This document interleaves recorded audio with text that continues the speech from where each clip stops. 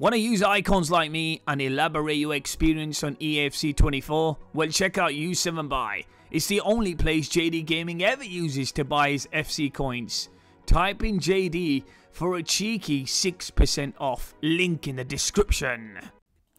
Ladies and gentlemen, welcome to the video. Today we look at 5-9. High work rates with a 4-star combination. 4-star skills, 4-star weak foot. Clarence Seedorf. Future star. This card looks incredible, really well rounded. Of course, Clarence Seedorf's always one of them really good icons with a power shot playstyle plus. This is a really nice card that you think, you know, he's going to play that really important box-to-box role, and I thought he was fantastic there. Not only did he score goals like this, look at the dribbling, lovely dribbling right there, and that's a fantastic shot. Now, one thing you'll definitely see when you shoot with this guy, his long shots are crazy. Like, they are absolutely insane. Scored quite a few of them for me. He assisted as well really well. That was a nice assist there to Kylian Mbappe. And, of course, Mbappe doing Mbappe-like things.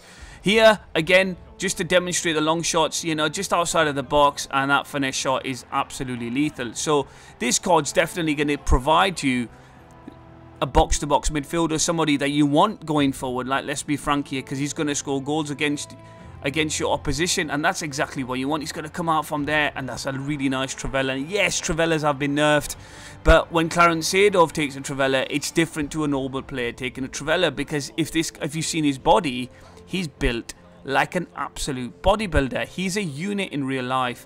So, like I said, this card, absolutely sensational. Really, my favourite budget, honest to God, my favourite budget box-to-box midfielder is Clarence Seedorf.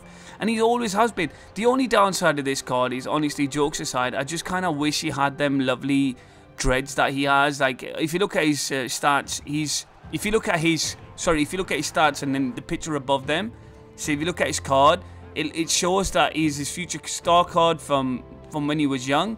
And it does show that he's got dreads, but unfortunately in game it didn't manifest. So that's the only negative I've got for him. But besides that, outstanding, really good pace, really nice shooting as demonstrated in the video, really nice passing, fantastic, I thought, really nice dribbling. His agility and balance isn't the best in the world. It never has been on this sort of card. But one of the benefits of that is this card's super strong. Clarence Seedorf's always been very strong. When it comes to defending, I thought he was really good in defending. Honestly, really good stand tackle. Wins 50-50s. He's aggressive. On top of everything like that, he intercepts and anticipates really well. So overall, this is a very good card. I can't believe how cheap he is. Honestly, 50,000 coins he's going for, which is an absolute bargain for this sort of card.